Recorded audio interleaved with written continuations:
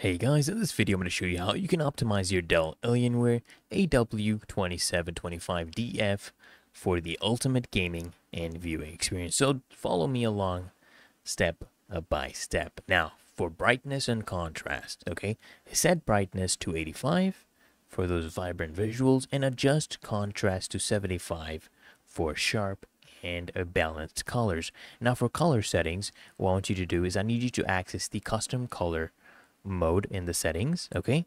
Then fine tune the RGB values to these, okay? Red, make it 98, green to 94, and blue to 96. So this configuration ensures color accuracy and depth. And now for refresh rate, so look, in your system or GPU settings, you want to set the refresh rate to the maximum supported value of 240 Hertz for fluid motion. So make sure you check your system and see what is the maximum you can do.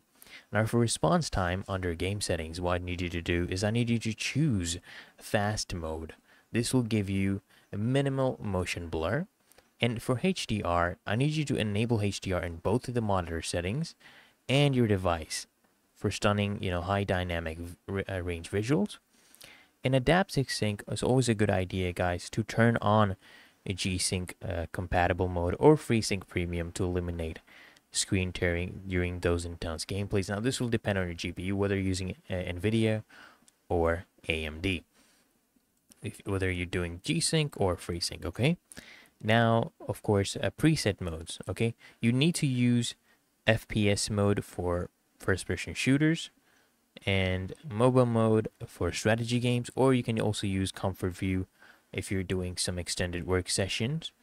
And of course, guys, sharpness and dark stabilizer. So sharpness, I need you to set it at 50. This will give you crisp details, and you need to adjust dark stabilizer to 3. This will give you better visibility in those shadowy scenes in your games. And of course, guys, with these settings, your Dell Alienware Aw2725df will deliver you amazing visuals, amazing performance for gaming, productivity, and also entertainment. So I hope this video helped you out, guys. And if it did, consider smashing that like button, as well as subscribing to find your solutions. And I'll see you in the next one.